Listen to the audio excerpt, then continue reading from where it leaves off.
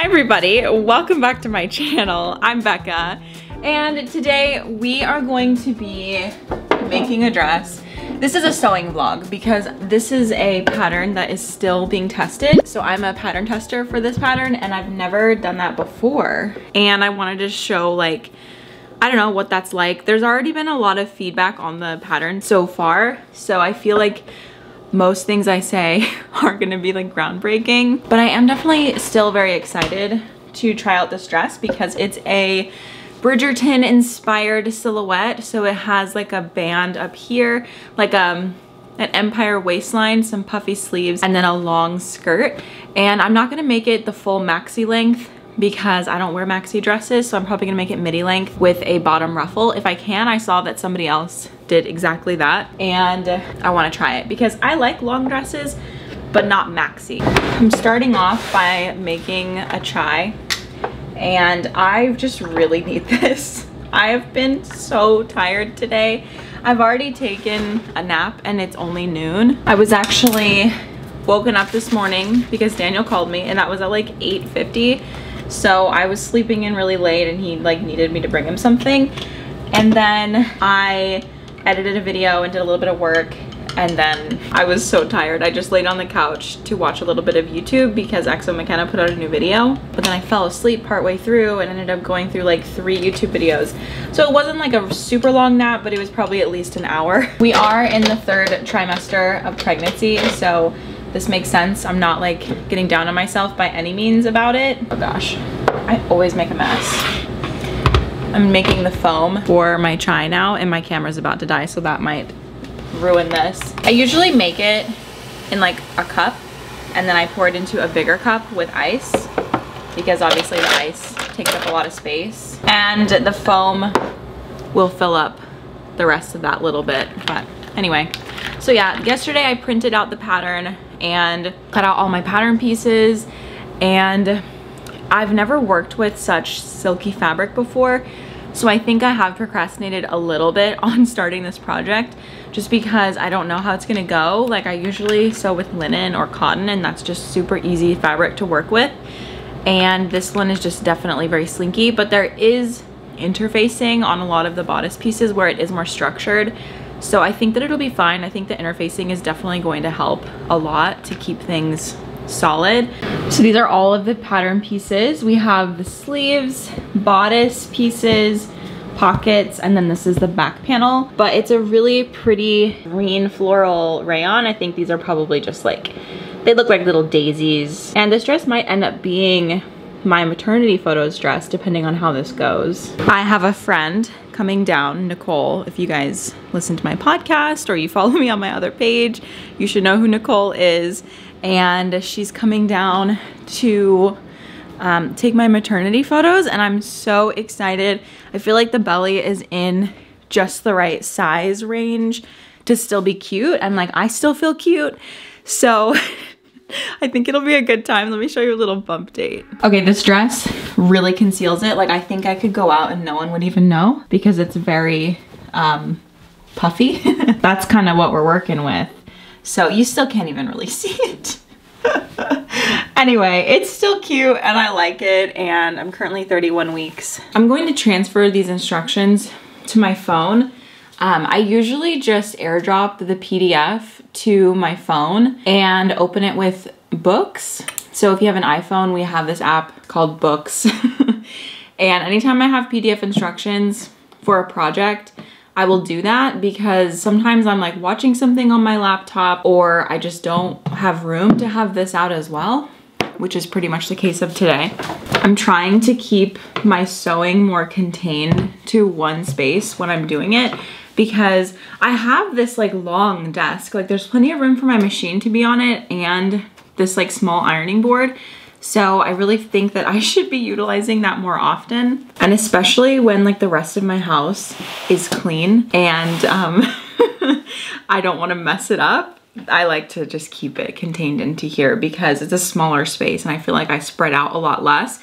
But I did use the kitchen to cut just because it was just a lot easier to do that out there. So if you can see this is the basic outline of the dress. Again, it's very Regency, Bridgerton inspired. But first we're going to add interfacing to the center front panel, the side front panels, and the side back panels. So that's like pretty much this entire thing. So what I do for interfacing, and maybe not everybody does this, I don't know, but I just lay my fabric directly on top of the interfacing and then I iron. I can just cut it out from there, so I'm not getting like any more or any less than I need. I don't know how other people interface. I guess I've never watched someone do it like closely enough to where I could get their method. But yeah, this fabric is so delicate. I'm like really nervous. I'm scared.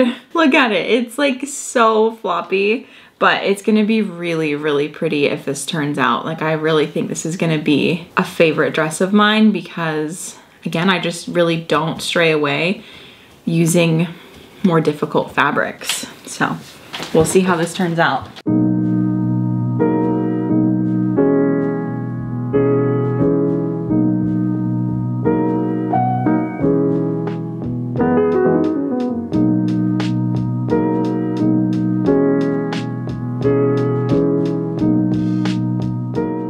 I grabbed the pattern pieces because I forgot what all of these are called. We're going to take our center front, which will be this piece. Match up your side front panels to your center front panel. So that's these.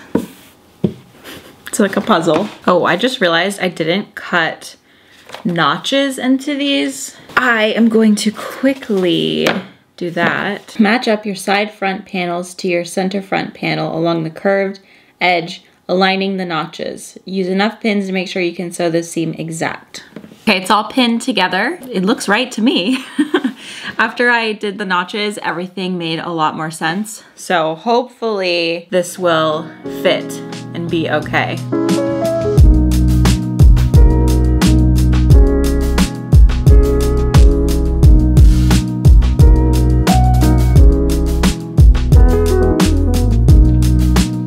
Okay, so the bodice shell, I'm calling, is done. And it looks like it fits perfectly. I would like to like clip some curves because it looks like kind of pointy, but that might change when I have the actual back on it and it's tighter. It hits like right at the top of my belly, which is perfect. And then while I was at it, I also did the lining. It'll look pretty on the inside and not like a bunch of interfacing. That'll keep the interfacing from getting all fuzzy and weird as well. There's that. Now I need to do the sleeves. So these sleeves have kind of a funky shape. I don't know how to explain it. I've never worked with sleeves this shape before, but as you can see, they've got like a pointy edge. The fabric is so flowy, I really doubt that you can actually see that. Okay, so I actually finished one of the sleeves.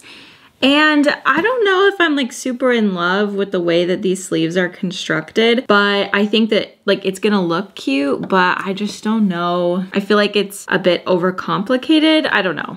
When I do the second one, I will see if I was just like, if it took me a long time because I was just confused. You know, the first time you make something, it tends to take a bit longer. This is what we've got. It's very droopy. Like, I think the point of these sleeves is that they are obviously puffy. And my sleeves, I don't think are gonna be very puffy just because this fabric is very droopy. And we're gonna do French seams on these to close them up. Hopefully this bottom one won't feel too tight. Yeah, you can see it just looks droopy. It's not very, it doesn't have a lot of life in it. But I think if I wanted it to have more life, I could maybe put some like tulle or something. I've seen that in a few other dresses, like ready-made dresses, but I don't know. So I'm gonna make the second one now and I'm gonna film it so that you can see. Basically, you just take these corners and you fold them down to look like this. You like line this up here and then we stitch that across, and that's the hem for the top of the sleeve, like the shoulder part. And then for the bottom, there's a facing piece, which sometimes when you have an elastic casing, pattern makers will have you do a facing for that. So basically you stitch this on, you know, right sides together as you do. And then once you've done that, you flip it around and then the inside of the sleeve looks finished. As you can see, this is the right side and that's the wrong side of the fabric. So it just makes it look more finished, I think. And it also just creates an elastic channel without having to do a rolled hem, because rolled hems on curved lines can be kind of difficult. So I think because the sleeve is curved, that's why the pattern designer decided to do a facing for the bottom. This has been very easy to put together so far. Like, even with this being a pattern that is not finished yet, I haven't had any issues yet. Like, there's been a lot of feedback in the Facebook group though of other people like, hey, this didn't line up with this or whatever else. And I'm like, everything's lining up for me. So I don't know. I haven't gotten to the part that most people had feedback on. So maybe that's why. I think it was mostly feedback for the back panel, but I have found the instructions to be pretty straightforward so far. So we will see.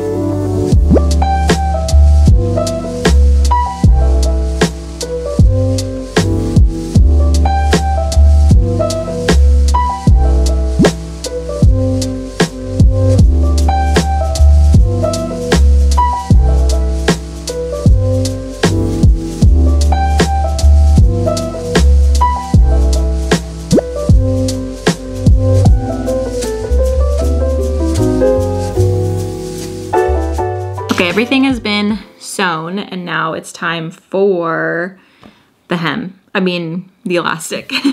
So I've pre-cut my elastic according to the pattern. Normally with patterns like this, the elastic is just sort of like left up to your own discretion, not really based on a specific sizing, but with the other sleeve, it was enough. So hopefully it will be fine. We're also doing more elastic on the back because there's going to be like a fake shearing panel. So I do like shearing and I finally figured out how to do it on my machine. I even considered doing like a real shearing panel, but I'm gonna stick to the pattern because I am testing it and I wanna see if there's anything confusing. Super cute. I just put 2 pins on either side and then I go over it with my sewing machine like 3 or 4 times. So now we're going to make them a little tube situation by doing a French seam. Basically, you just sew together, wrong sides together,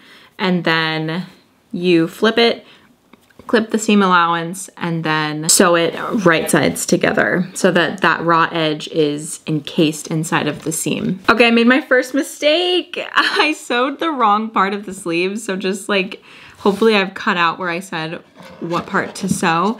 But we are now going to attach the sleeves to the bodice after I fixed it. After that big hubbub, I did not do a French seam.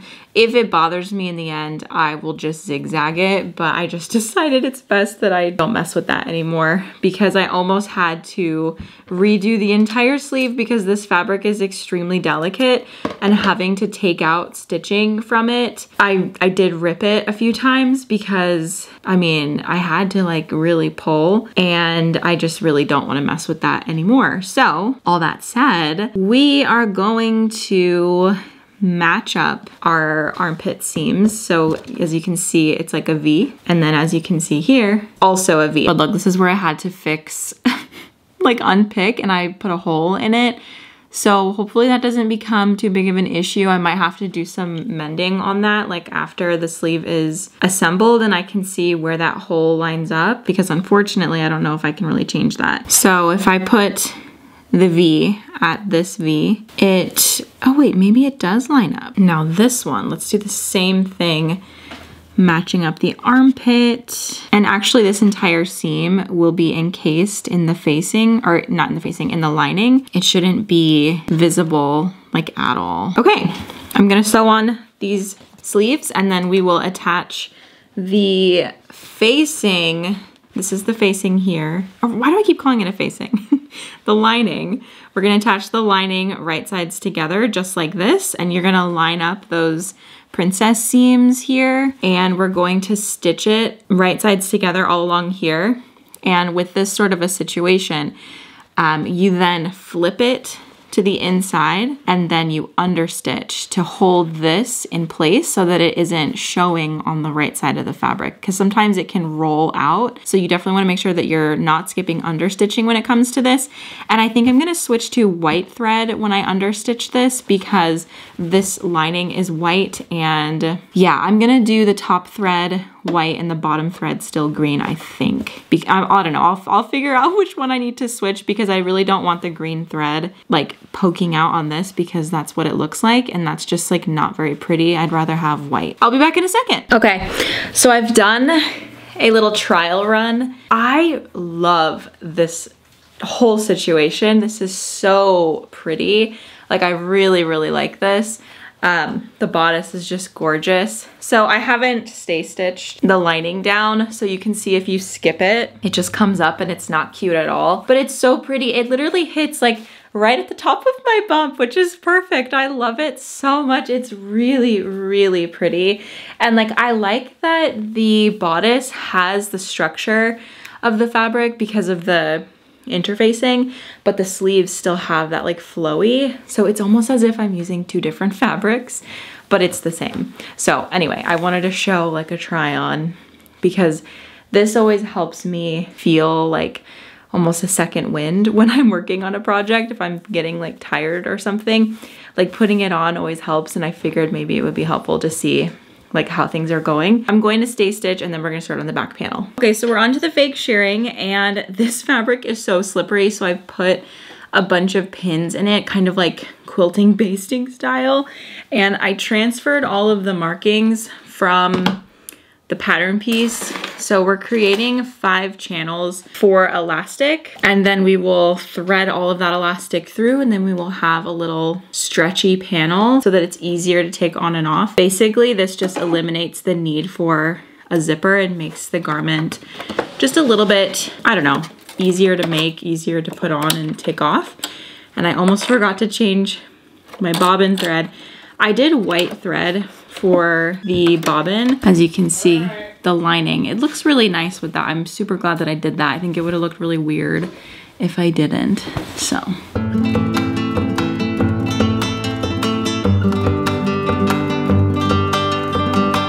I took a break to have dinner, so it's been a few hours, but I'm kind of just wanting to finish the bodice maybe and cut out the skirt. No, I'm not gonna cut out the skirt. I just wanna finish the bodice before I go to bed. It's currently 8:41, and in another phase of life, I would have continued sewing until it was done. But I wanna take a bath and like go lay in my bed and watch a show or something. I sewed all of the channels. I don't know if you can see that like little bit darker stitching. There's a little bit of purple water soluble marker on there as well.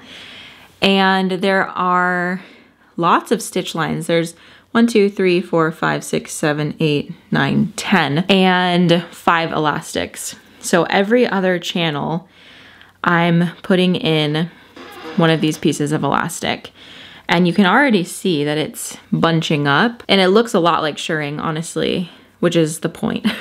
The pattern did tell me how long to make these elastics, so I'm just following the pattern exactly. I've been listening to Emily Henry's new book, Happy Place, while I do this, and it's just like so nice to, I love Emily Henry, and when I found out she came out with this book, well, normally I'm like anticipating new books from authors that I read, but I completely like forgot that she was coming out with something new. So it was a pleasant surprise for me. And it was like a multi-week wait on my library app because again, I wasn't expecting it. So I didn't put in the hold very early. I think it was like, I don't know, they have like 2 copies of it and it was like 40 people waiting per copy. So it would have taken like literally months to get to me. So I just decided to buy it on Audible. And I have a bunch of credits anyway. So technically I bought it a couple months ago. But I really like audiobooks specifically. It's perfect for moments like this, but I do still have, and like most of the books that I read, I'm reading through audiobooks because I just have a hard time sitting and reading. But there are moments where I really miss just sitting and reading, like in bed at night. Like sometimes I'll get the urge, but then I don't have a book to read, or let's say a book that I'm like wanting to read, because I have a couple on my Kindle that I'm like partway through, but they're kind of boring. So I've lost interest. I just need to like pick a book that I know that I'm gonna want to read and have it ready for me on my Kindle. But anyway, what are you guys reading right now? I'd love to know. If you've made it this far in the video, tell me what you're reading this summer. If you had any reading goals this year, how are you doing on your reading goal? I'm doing okay. Last year I definitely did a lot better, but I honestly think it's because I read like 7 Ice Planet Barbarian books in like a month.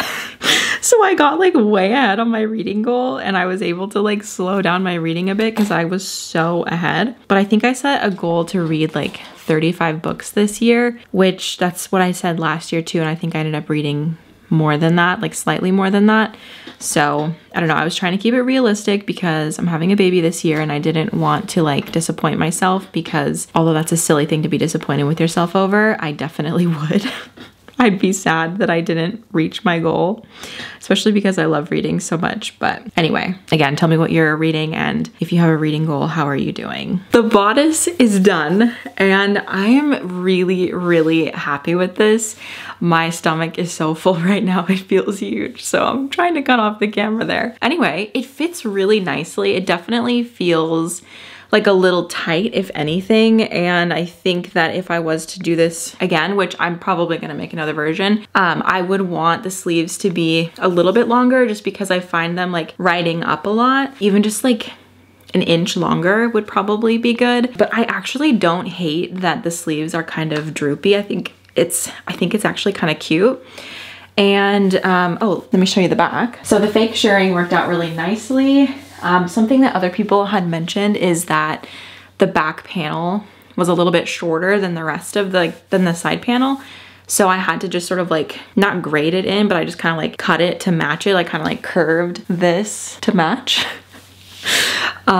So yeah, and it hits like right at the top of my belly, which is perfect for like a maternity dress, which this is not a maternity pattern, but it's perfect for it, honestly. Tomorrow is the skirt, and the skirt is really easy. It's literally just a gathered skirt with pockets. And I'm gonna see if I have enough fabric to do the bottom ruffle, but that'll just depend. I did buy 3 yards and I think that it called for like 2.5, but I just got extra just in case I messed it up, because you know, I don't make like super intricate things like this very often. So I like to get a little bit of extra, especially if I like the fabric. I will see you guys tomorrow when we do the skirt. Good morning. Okay, so we're back.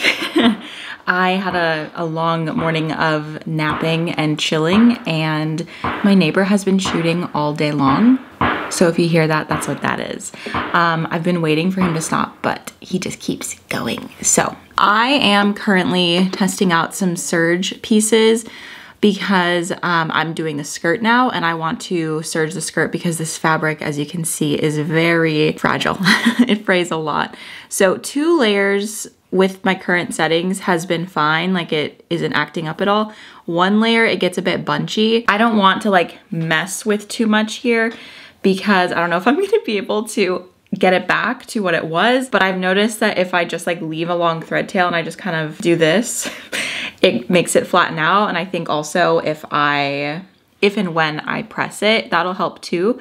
So yeah, it's just like not as tight. Like I can tell the tension like isn't tight enough. Oh, maybe that would explain that. One of these was off. Some of these were like off there. Okay, maybe that'll fix it. Anyway, point is, we're doing the skirt now, and I'm super excited.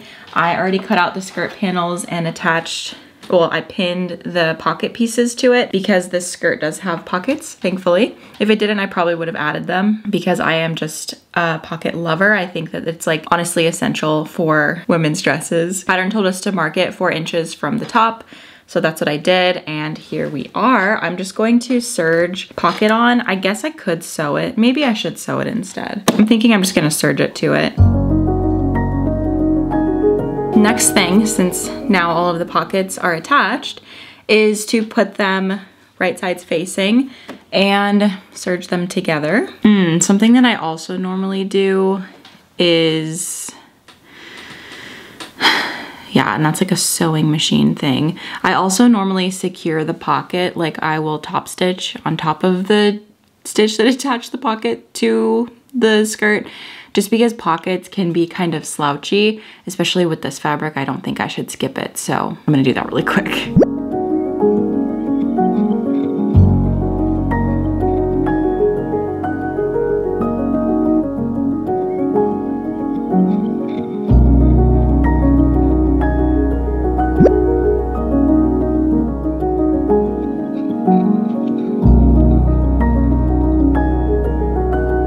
It's time to gather the skirt, and I made a lining for the skirt and it's not the same size as the skirt. So I'm kind of confused because I used the skirt as a pattern piece. And like whether I do it this way or I do it this way, it's not the same size. But the lining was not a part of the pattern. I just wanted to line my skirt because it is pretty see-through. I don't think you can tell how see-through it is, but it's very thin material. I'm going to gather the skirt up and attach it, and maybe I can gather the lining separately because it's definitely like big enough to gather, but maybe it just needs to be gathered separately and it won't be as tightly gathered. I don't know. We'll see. I'm honestly like it's not my #1 concern, to be honest.